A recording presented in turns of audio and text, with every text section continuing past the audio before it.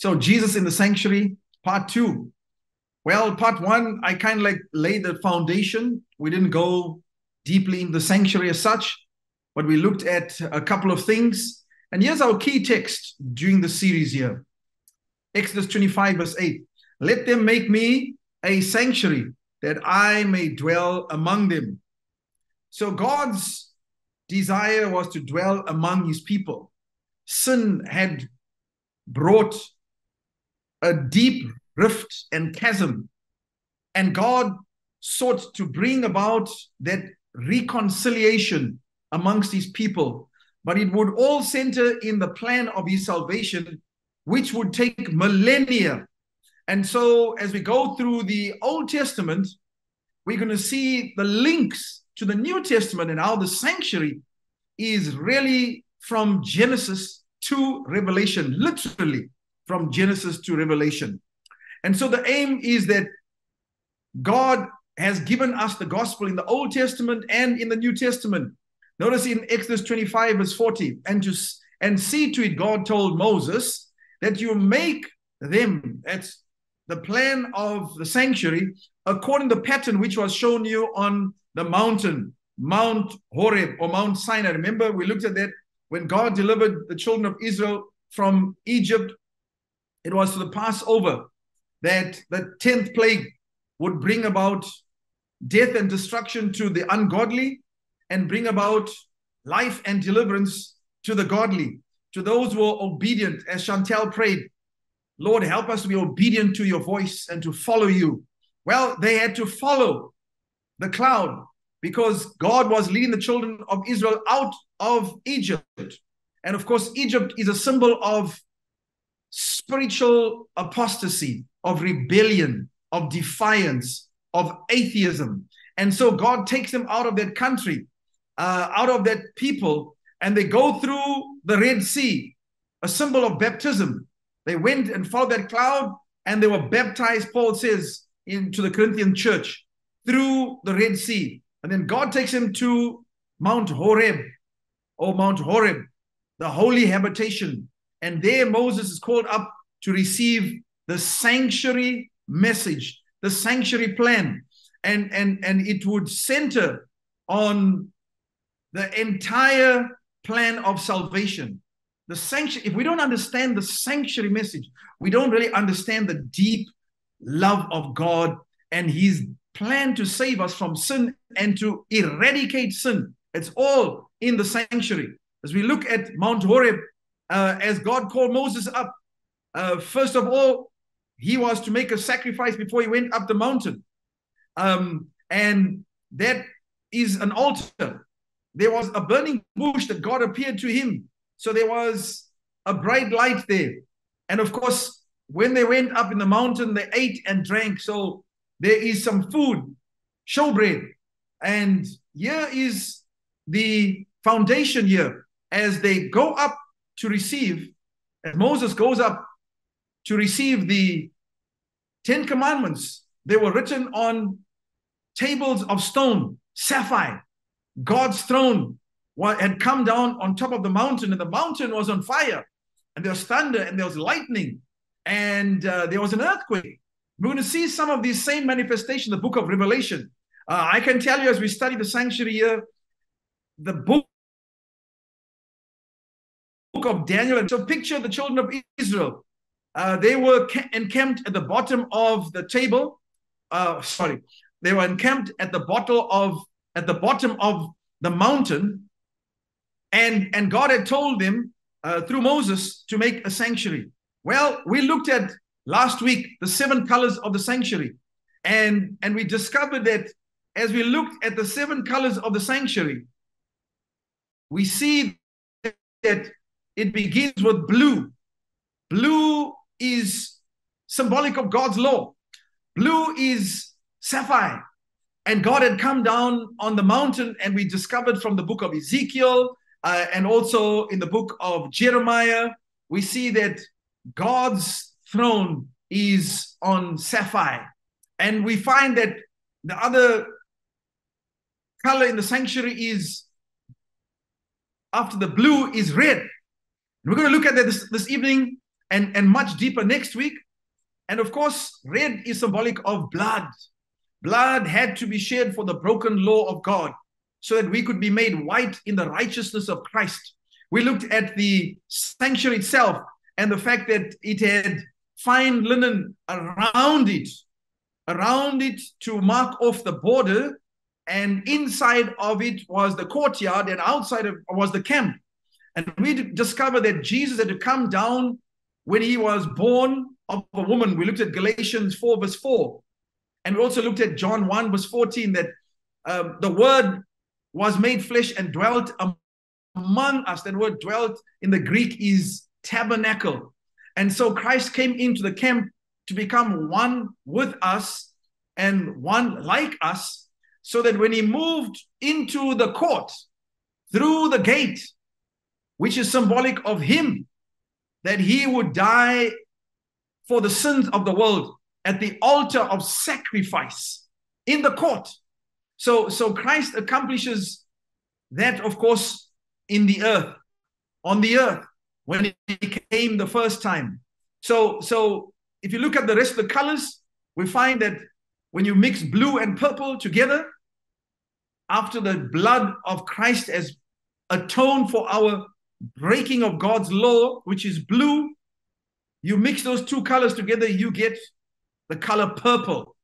And we're going to see the color purple was at the front covering. It was at the first veil that went into the actual tabernacle. It was also on the second. The colors blue, red, and purple are on all three curtains. As you enter first into the courtyard, as you enter in through the first veil or curtain into the holy place, as you enter through the second veil into the most holy place, those colors are replete with examples of how God seeks to save us. And so we see purple, of course, is the color of royalty. Jesus was put on a purple robe because they mocked him, "Hail the King of the Jews."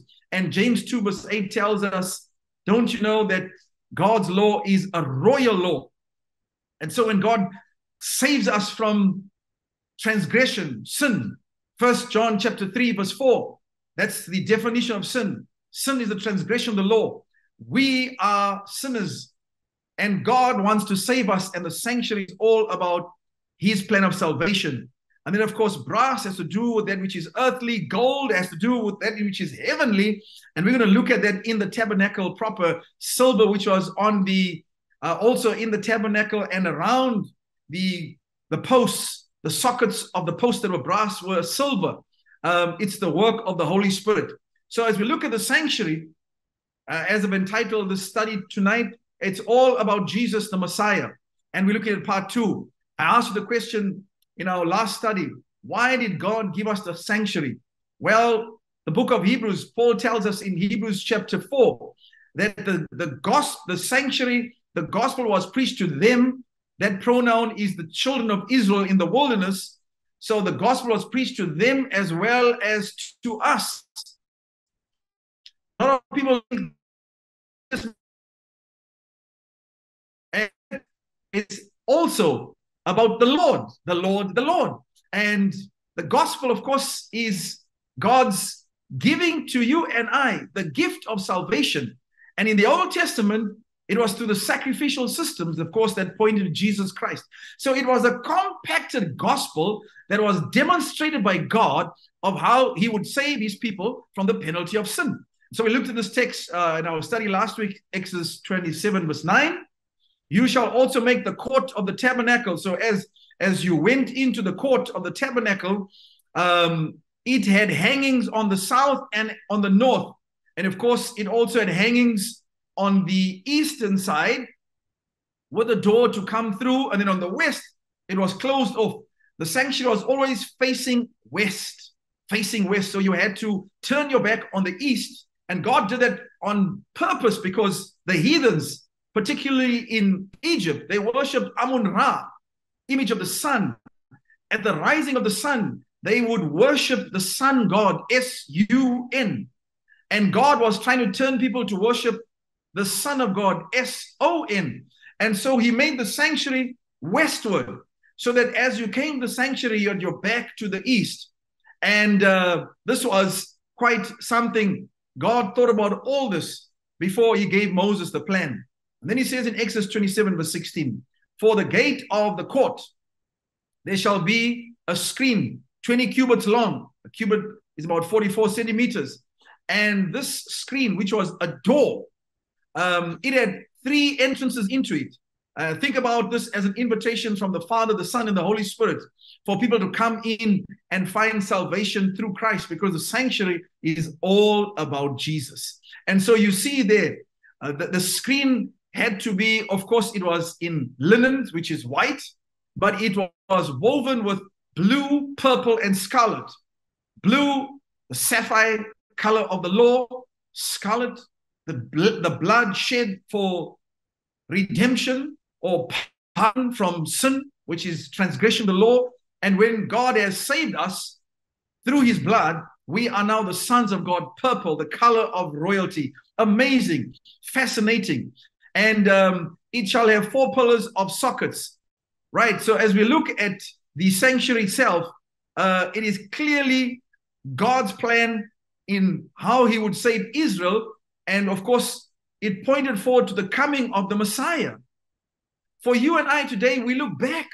The Messiah has come and he has fulfilled all that the sanctuary taught of in the Old Testament. Now, for you and I to understand the book of Daniel and the end time prophetic book of Revelation, if we don't understand the Old Testament and particularly the sanctuary, its doctrine and what it taught, its symbols, then we will be really lost and we'll be giving our own type of interpretation. And the Bible says we must allow God's word to interpret itself. So let's not give our own interpretation. So as you look at the entrance to the courtyard, before you got to the tabernacle, you got to the courtyard. And the whole structure, that is the courtyard and the tabernacle, which is the building in the center of the courtyard, of course, is called the sanctuary. And the building, the holy place and the most holy place, is called the tabernacle. So here is Psalm 102, verse 19. This is speaking of God now. For he looked down from the heights of his sanctuary. This is God looking down from the sanctuary. We're going to discover that there is the true sanctuary, the one that God built in heaven. And the plan that God gave to Moses was a copy, a pattern of what the sanctuary in heaven was like and what it taught. So God looks down from the height of his sanctuary, the heavenly sanctuary, from the heaven. The Lord viewed the earth. And so here's our next key text that we'll be looking at quite regularly through this series. Psalm 77, verse 13. Thy way, O God, is in the sanctuary. Who is so great a God as our God? Mikdash is the word there for sanctuary. That means sanctified, separated for a holy use. And so that included the entire sanctuary, the courtyard, and of course the building, which was a tabernacle. And here John says in John 14, verse 6, I am the way, the truth, and the life. So God's way is in the sanctuary, and of course that way is in Christ. So this entire series, you'll discover, is going to be so full of Christ, and we will see the joy of the gospel in the Old Testament, how it foretold what Jesus would do in the New Testament, and how it points to the work he will finish in the heavenly sanctuary after he had paid the sacrifice for the sins of the world on the cross. Well, Jesus says in John 10, verse 7, to them, that's the scribes and the Pharisees who had not accepted him as the Messiah. He says, most assuredly, I say to you, I am the door of the sheep. So Jesus twice in John 10 verse 7, he's the door of the sheep. In John 10 verses 9, again, he says to them, I am the door of the sheep, and only those who will come in through me will go out and find pasture. And then in John 10 verses 11, he says, I am the good shepherd. So as we look at in the book of Hebrews, we see very clearly how Jesus fulfills all the functions of the high priest in the earthly sanctuary, in the wilderness sanctuary. and also in the temple later on in Jerusalem, when Israel was established as a nation there. And also we see that it pointed so clearly to the work that Jesus would do as our high priest. So we're going to study in particularly the dress of the high priest and the function of the high priest and how he was a mediator between the people and between God. And notice what it says here of Jesus now in Hebrews chapter 10, verses 19. Having therefore, brethren, boldness to enter into the holiest by the blood of Jesus. Now you can understand why there was blood on the entrance to the courtyard of the sanctuary, because we can only enter through the blood of Christ. We can only receive forgiveness from breaking the law of God, blue sapphire law of God, through the blood of Jesus Christ. And so as a result of salvation in Christ, we become covered with his righteousness, the fine linen, which was around the actual sanctuary, and then we become the sons and daughters of God. Notice what it says here in Hebrews 10, verse 20. So we enter into the sanctuary through Christ in the Old Testament and in the New Testament. It says here, by a new and living way, which he, Jesus, hath consecrated for us through the veil. And now it tells you what the veil is. That is to say, his flesh. So clearly here, Paul, who I believe is the writer of the book of Hebrews, is telling us that just as one had to enter into the court through the veil to receive forgiveness for sin at the altar of sacrifice, Jesus is that door. And then, of course, there was another veil into the holy place. And after Jesus sacrificed for our sins, he entered into the heavenly sanctuary through that veil, that is to say, his flesh. So, and as we look at entering into the most holy place, and of course, Daniel gave the prophecy about that, Daniel 8:14. Again, we can only enter the veil through the flesh of Jesus Christ, because he is the way into the sanctuary. Again, Exodus 25, verse 8. Let them make me a sanctuary that I may dwell among them. God wanted to dwell among his people, and God wanted his people to dwell with him. And so the sanctuary taught salvation through God's provision, his plan. So the Hebrew word for sanctuary is mikdash. Like I said, set apart, sanctified. It means hallowed. It means for a special purpose. And so the sanctuary was consecrated and dedicated to showing and revealing the children of Israel and the nations around them, because they were to be a light to the Gentiles, how they would find forgiveness for sin and to become part of God's people. And so the sanctuary was set apart for that special purpose. The word tabernacle, that is specifically referring to the walls of the building within the sanctuary. Of course, it also was part of the sanctuary, but when the Bible speaks of the tabernacle specifically, it's talking about the tent. And notice what it says here in Exodus 25, verse 9. Moses was told to make it according to all that I show you. That is the pattern of the tabernacle. And so in the tabernacle itself was where God would meet specifically with the priest, and on the Day of Atonement with the high priest, above the Ark of the Covenant, where there was a mercy seat, above the law of God, sapphire stone, two tablets of stone. And above the mercy seat were two cherubims looking down with reverence onto the holy law of God. And between the cherubim, there was a bright light that shone. The Bible speaks of it. We will look at it when we study the Ark of the Covenant. It was called the Shekinah. It was the glory of the presence of God. And there God would meet as the one who would bring cleansing through the mediation of the high priest. And so God can only reconcile us through our high priest, Jesus Christ, in the heavenly sanctuary. And so the earthly was a type. Type means a symbol. It means a figurative explanation of the reality. So notice what it says here. Moses told, and also the pattern of all its furnishings. So we're going to study all the furnishings in the courtyard. We're going to study that in proper next week. as we begin the courtyard, and then we're going to move from the courtyard into the holy place. There was 3 main articles of furniture in the holy place, and then we're going to move into the most holy place.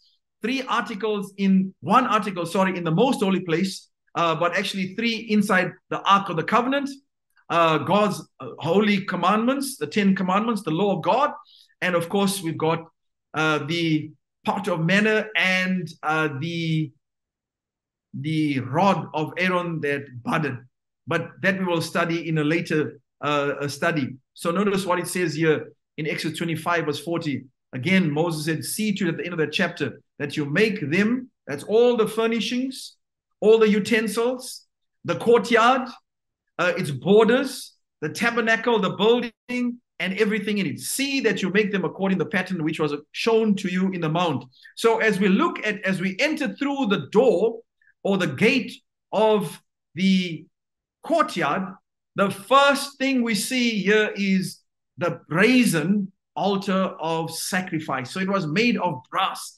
Brass represents the earth. So it has to do with the functions that Jesus came to do whilst he was on earth when he came the first time as the Messiah. And so as we look at the instruments in the courtyard, the posts of the boundary was all made of brass. The tabernacle itself, we'll see, all gold. But the court and the 2 articles of furniture, which is the altar of sacrifice made out of brass, and then the laver, which was a big basin or receptacle that held water and to do with washing, that was also made of brass. And so it's very important to understand, well, why was the tabernacle made of gold? Remember, gold is heavenly. We'll look at a few texts, but it had curtains over it, and the curtains had colors, specific colors of red. You can see the main color, blood, symbolic of blood. Without blood, the priests could not enter daily into the holy place. And without blood, the high priest could not enter once a year into the most holy place. So the tabernacle and its services had blood, which represented, of course, the blood of Christ. And then, of course, the posts were all overlaid with gold. Inside of it, in the holy place, it was pure gold. The boards were made out of acacia wood or shittim wood, but they were overlaid with gold. The 7-branch candlestick, gold. The table of showbread, gold. The posts and pillars inside, gold. The altar of incense, gold. And so think about this, as the light that was emanating from the 7-branch candlestick lit up this entire room.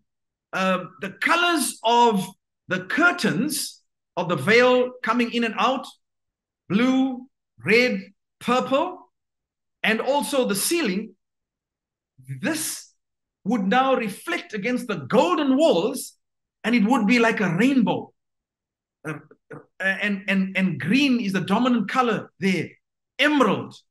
And so we come into the tabernacle before the throne of God. And we see in the book of Revelation, this is what it says here, what the throne of God in heaven is. And there was a rainbow around the throne in the appearance like an emerald.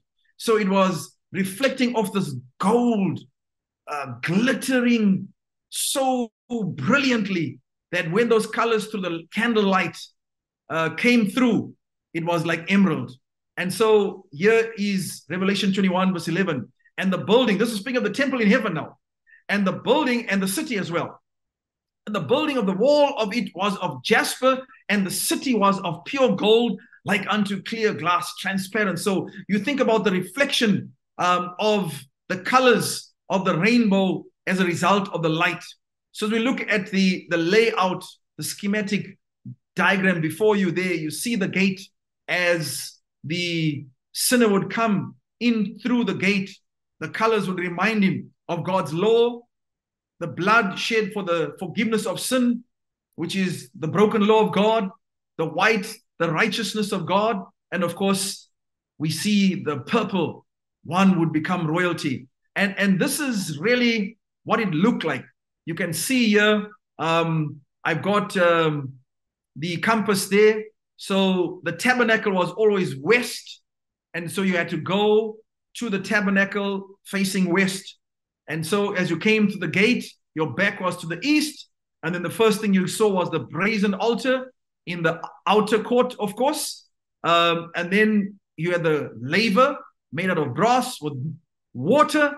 And then, of course, you had a veil here to enter the holy place, where you got the table of showbread, you got the candle, 7-branch candlestick, the altar of incense. We're going to study all these in particularly, how these are symbolic of the work of Christ after he had paid the price for the sins of the world. What he accomplished as the penalty, the redemption for the penalty of your and my sins, he continued to appropriate in the heavenly sanctuary. And so 7-branch candlestick, table of showbread, altar of incense. And I'm going to show you at the end of the study how in the book of Revelation we find these articles of furniture and Jesus ministering in the heavenly sanctuary after the cross.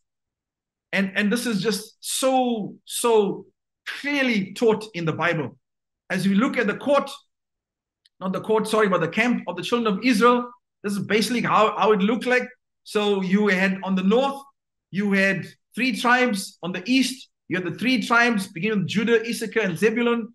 On the south, you had Reuben, Simeon, and Gad. And then in the west, you had Ephraim, Manasseh, and Benjamin. And then, of course, in the center of the camp, you had the sanctuary. And in there, of course, the tabernacle. But around it, of course, you had the Levites, with the different groups of people that were responsible for the services. There was quite a lot in setting up the sanctuary, quite a lot in taking it down, and of course, in the ministering of the sanctuary. So I thought I'll just show you that, and you can see the tabernacle was westward. So as one came, they saw, first of all, as they approached the sanctuary, they saw it surrounded by the white curtain, symbolic of Christ's righteousness. We looked at that. As they came in through the gate, it was symbolic of Christ's flesh when he was to give himself for the sins of the world. But of course, in the Old Testament, they came with a lamb. That lamb was symbolic of Christ. And as a sinner, they would come to the altar of sacrifice. We're going to look at that deeply next week. And then, of course, the priest would minister for them in the courtyard and then take the blood of the sacrifice into the holy place, and then once a year in the most holy place. The whole fence had posts of brass in sockets of silver, and these were connected by brass rings. We see that this is all symbolic of Christ. It took me a while to make this slide here, but this is really Jesus in the sanctuary. And I thought this was just brilliant to be able to illustrate it like this here. So the sanctuary itself was in the form of a cross. You came in from the east facing west, and you had the altar of burnt offering. And from there was in the courtyard. And then you had the laver. So Christ was crucified for your and my sins on the cross, which is the altar of burnt offering. And of course, the offering had to be wholly consumed on there. Its blood was taken into the holy place. But before that, the priest had to wash at the laver. And you can see the laver is around the loins, because something very important here.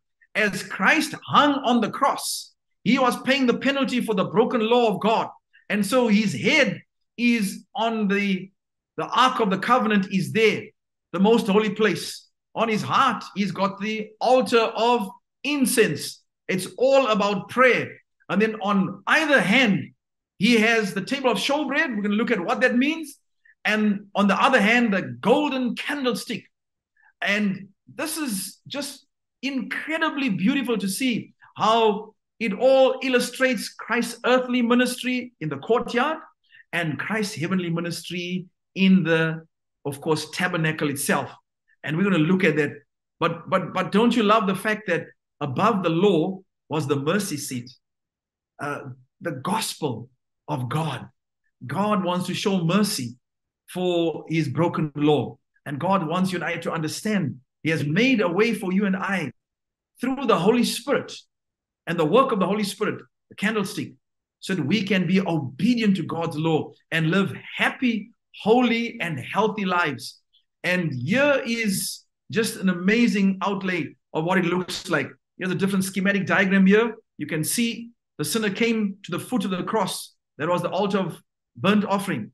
And then to the laver through the priest. He had to wash them before he could go and minister into the holy place. And of course, there was a curtain into the holy place, 3 articles of furniture, like I said. And then there was a curtain once a year into the most holy place, because the sins of the people who came, of Israel, who came to the court and brought their sacrifice, was symbolic of transfer of sin from the sinner to the sacrifice. And through the blood, the record of sin was transferred into the holy place. And then once a year, the entire sanctuary, through the ministration of the most holy place service, Day of Atonement, would cleanse all the sins. We're going to understand it very, very, very clearly. So, it's so hard to beat for the love of God and others as you look at this year. Are you filled with the Holy Spirit? Do you trust God to supply all your temporal and spiritual needs? That's the altar of showbread. The table of showbread. And here is something here. Are your and my passions under the control of the new birth, which is baptism? And you can see clearly the labor is by the loins. So Christ was in total surrender to God's will, so that he fully obeyed God's will, and all his passions were under check. And because Christ had paid the supreme sacrifice for you and my sins, he was able to give to you and I a new way into the holy place and then the most holy place. We will look at this in particular. So here is Hebrews 9 verse 23. It says, therefore. Now, when the Bible says therefore, you need to ask yourself, what is it there for? The chapter of Hebrews is talking about the earthly sanctuary. And it's talking about the priests and their services. If you read from verses 1 through to 23, it's telling you about the sacrifices that were given and what the priests would do for the people. And then at the end, in the conclusion of the chapter, Paul says, therefore, it was necessary that the copies of the things in the heavens should be purified with these. In other words, the earthly sanctuary was a copy of the heavenly sanctuary. It goes on to say, but the heavenly things themselves were better sacrifices. And so the sacrifices on the earthly sanctuary was lambs and rams and bulls and goats. This was the symbols that were used to point to the coming of the Messiah, Jesus Christ. But when he died, because Paul's writing after Jesus had died and resurrected and gone to heaven, into the heavenly sanctuary, he says, but the heavenly things themselves were better sacrifices than these. In other words, nothing but the blood of Jesus Christ. Notice what it says here in verse 24. For Christ has not entered the holy places made with hands. No. The ones made with the hands is the sanctuary on earth that God said to Moses, see that you make it exactly according to the pattern. But the heavenly sanctuary is not made with hands, not earthly. It's made by God himself. For Christ has not entered the holy places. So in the heavenly sanctuary, you've got a holy place and you've got a most holy place. And Christ has entered both for you and me after he paid the sacrifice for the sin of the world. And then it goes on to say here, I'll read it again. For Christ has not entered the holy places made with hands, which are of the true. So clearly the one on earth, Moses' sanctuary in the wilderness, was a copy, a shadow of the true. The temple later on built by Solomon in Jerusalem was a copy, was a shadow of the true one. It says here, but into heaven itself. So the true sanctuary is in heaven, where God is dealing with the sin issue, where God is presenting himself as the sacrifice for the sins through his son, Jesus Christ, and where God is dealing with the judgment. We have studied it in Daniel, but we'll see it very clearly taught in the sanctuary service in a later study. And it says here, now to appear in the presence of God for who? For us. Isn't that good news? Christ is in the heavenly sanctuary, appearing in the presence of God for us. So John, who writes the book of Revelation, gives us what happened in the heavenly sanctuary. Well, Daniel writes of the sanctuary. Now, we studied the book of Daniel. Remember Daniel 8, verses 14? Here's the text. For unto 2,300 days, then shall the sanctuary be cleansed. Now, remember, Daniel is writing when there was no sanctuary. Jerusalem had been destroyed by Nebuchadnezzar. Daniel was a captive in Babylon, and the temple was completely destroyed and burned to the ground. So there was no temple in Jerusalem. So Daniel was not writing about the heavenly temple, the earthly temple in Jerusalem.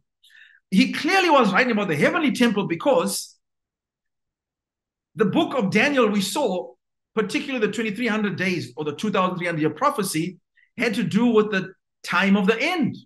And the time of the end we studied in the book of Daniel, Daniel chapter 11 in specific, had to do after 1798. Well, when John now is writing of the heavenly sanctuary, there is no sanctuary on earth again, because although the sanctuary had been rebuilt after the children of Israel had been released from Babylonian captivity by Cyrus, Darius, and Artaxerxes, it was rebuilt by Ezra, Nehemiah, and later on, of course, Herod did a lot by the time of Christ.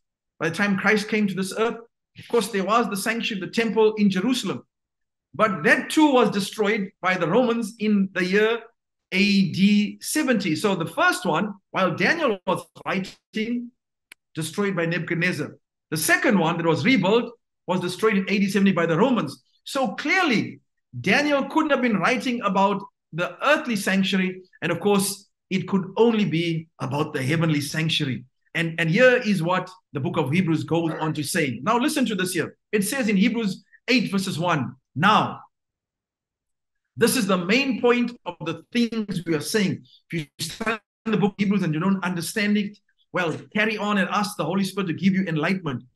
Paul is saying, this is the main point of the things we are saying. And notice what is the main point. We have such a high priest. Hallelujah. Who is this high priest? He goes on to say, who is seated at the right hand of the throne of the majesty. Where? In the heavens. Here is this high priest. It is none other than Jesus Christ, our high priest.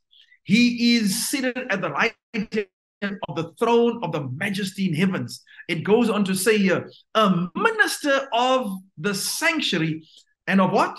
The true tabernacle, which the Lord erected and not man. So clearly again, the tabernacle that was erected by Moses was erected by man. The temple in Jerusalem, later on built by Solomon, erected by men. But the tabernacle, the temple, the sanctuary in heaven was erected by God.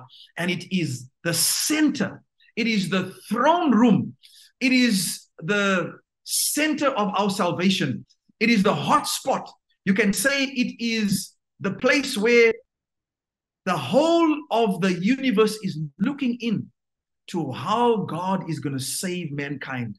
First of all, to the ministry of Jesus Christ, the first time when he came to the court and then to the camp on the cross, came to the camp and then to the court on the cross. And then, of course, as he ascended into heaven to minister for us, the minister of the sanctuary and the true tabernacle. So it's the hot spot. The sanctuary in heaven is the hot spot. It is the command center. It is where the throne room of God is based and where Jesus is interceding for us as our high priest. Notice here, Hebrews 8 verse 3. For every high priest is appointed to offer both gifts and sacrifices. Now, he's talking about on the earthly sanctuary, right? The high priest. And by the way, if a high priest died, he was replaced by another high priest. Well, Jesus became a high priest once for all. And so these high priests on the earthly sanctuary, they were appointed to offer both gifts and sacrifices. Now, what about our heavenly priest, high priest? Therefore, it is necessary in the same verse that this one, speaking of Christ, Jesus, also have something to offer. And so as we look at Christ offering himself for us, the book of Revelation tells us this year, Revelation 1 verse 5, you will not understand clearly the book of Revelation if you do not understand the sanctuary services in the Old Testament. And of course, in the book of Daniel, Revelation 1 verse 5, to him, this is Jesus Christ, who loved us and washed us from our sins in his own blood. So on the cross, Jesus died for you and my sins. As he enters into heaven to minister for us in the heavenly sanctuary. He's ministering for us with his blood that he shed once. The high priest had to shed sacrifice after sacrifice after sacrifice. But Jesus, once for all, we will study that in particular. Revelation 1 verse 13, after it shows that Jesus shed his blood for our sins in Revelation chapter 1, we see him going into now the holy place. Notice here in the heavenly sanctuary. Now, in the midst of the 7 lampstands. Now, where was the 7th lampstand? It was found in the holy place. One like the Son of Man. Who is that? Jesus Christ. Again, Daniel speaks of him as the Son of Man coming with the clouds of angels. And it says here, he was clothed with a garment down to the feet and girded about the chest with a golden band. We're going to look at the dress of the priest, and particularly the high priest. They had they were girded. They had a priestly gown in white, and they had this band to tie it together. And the high priest had the ephod. It was a breastplate, and it had 12 stones. And then he had 2 stones also on his left and right shoulder. We'll look at all that. But here's a picture of Jesus Christ, the Son of Man, but he's dressed like a priest. Why? He is walking amongst the 7 candlesticks, the 7 branched candlesticks in the heavenly sanctuary. And we see something else here in Revelation 8 verse 3. Then another angel, we're going deeper into the heavenly sanctuary now in the book of Revelation. Then another angel having a golden censer came and stood at the altar. This is the altar of incense. So this altar of incense we find, of course, in the heavenly sanctuary too, because the earthly was a copy. It was a pattern. And then we see that there was also the table of showbread. And then at the end, in Revelation 11, right through to the end of the book, until God is with his people again in heaven, from chapter 21 through to chapter 20 through to 22, we find then the temple of God was opened. Where, everyone? The Bible says clearly in heaven. There is a temple. There is a sanctuary, the true tabernacle that God erected. And it was the place where God's throne would be, and where the salvation of man would be centered in the work and ministry of Jesus Christ. Notice what John sees. Now when it says here, then the temple of God was opened in heaven. You know, in other places, John says, I saw in heaven. But here, now, when he says I saw, that would mean what? Plural, singular. But here he says, then the temple of God was opened in heaven. In other words, this was for everybody to see. It was opened in heaven. And of course, it says, and the ark of his covenant was seen in his temple. And we discovered that there are angels coming in and out of that most holy place just before the judgment is finished and Jesus comes. And so we see it is a complete, total, wonderful manifestation of the ministry of Jesus Christ, our high priest, there for you and me in the most holy place, and preparing a place for you and I to be saved in his kingdom. And so the earthly, again, was a shadow. Now, a shadow, of course, would always be something that is a copy of the original. So if you hold up your finger against the light, like I'm doing now, I can see the shadow of my finger on this table. Now, my finger is, of course, the original image. And of course, the shadow now is a copy cast down. So here is something that I need you to understand. The sanctuary on earth was a shadow. And we're going to look at the 7 feasts and how they were a shadow of what God would come. The sacrifices were a shadow, so that when Jesus came, the true Lamb of God was sacrificed. That's why the curtain in the temple in Matthew 27 verse 51 was torn in 2 from the top to the bottom. And if it's torn from the top, it means it's a divine hand that tore it, signifying that the earthly temple services had come to an end. So the curtain was torn in 2. When we study the veils, the curtains, and what they mean as we go in the tabernacle, you'll understand it more clearly. Well, John says this in John 1:29, behold the Lamb of God who takes away the sin of the world. So all the sacrifices in the courtyard was symbolic of the true sacrifice that Jesus would make with his personal blood, with his life and his shed blood. Hebrews 9:22, without shedding of blood, there's no remission. We would find no forgiveness of sin. If Jesus had not paid the price for the sins of the world, then everyone who had died in the Old Testament under the sacrificial systems that had been offered for sin would not find salvation. Had Christ come down from the cross and not died for the sins of the world, no one would be saved. Then likewise, he sprinkled with blood both the tabernacle and all the vessels in the tabernacle because of the work that he pointed forward to. The daily was, of course, what the children of Israel would find: forgiveness of sin through the daily sacrifices, and of course, corporately for the children of Israel, and then yearly, once a year. And it all pointed to what Jesus would do. And so we're going to look at the altar of sacrifice and study that solely next week. We're going to unpack the deep meanings of what took place and how it points to the work that Jesus would accomplish when he came the first time as the Messiah to die for the sins of the world. It's going to be so beautiful. I hope you enjoyed the study with me this evening. Let's close for prayer. Father in heaven, we thank you so much that you have sent your son Jesus the first time to fulfill all the promises in the Old Testament, the sanctuary that pointed to what Christ would do to save us from our sins, and how through his death in the courtyard, on the cross, on the altar of sacrifice, he could apply the benefits of his shed blood and his broken body for us in the heavenly sanctuary, so that tonight, as we pray to you, we have a high priest who's representing us before you. Bless each one tonight and who will study deeper into this. I pray in your precious name. Amen.